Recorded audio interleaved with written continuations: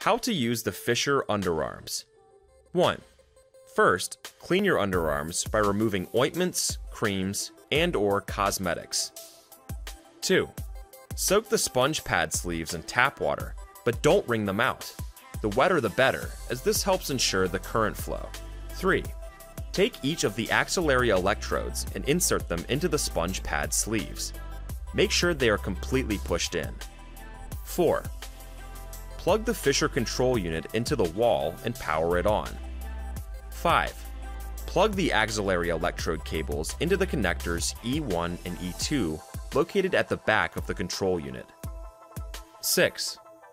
Set treatment timer to 15 to 20 minutes. 7. Set power level. It's important to treat at a level that's comfortable for you. Most patients begin low at 1 to 3 milliamps and gradually increase over time.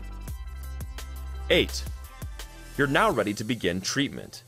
Insert an attachment, sponge pad sleeve plus electrode, under each arm with the connector cables pointing to the front. Keep them in place by applying slight pressure with your arms. 9. After your treatment timer reaches 0 and you hear the beep, remove the attachments from under your arms. 10. Power the Fischer off, because you're finished. 11. Refer to the Fischer instruction manual for further details.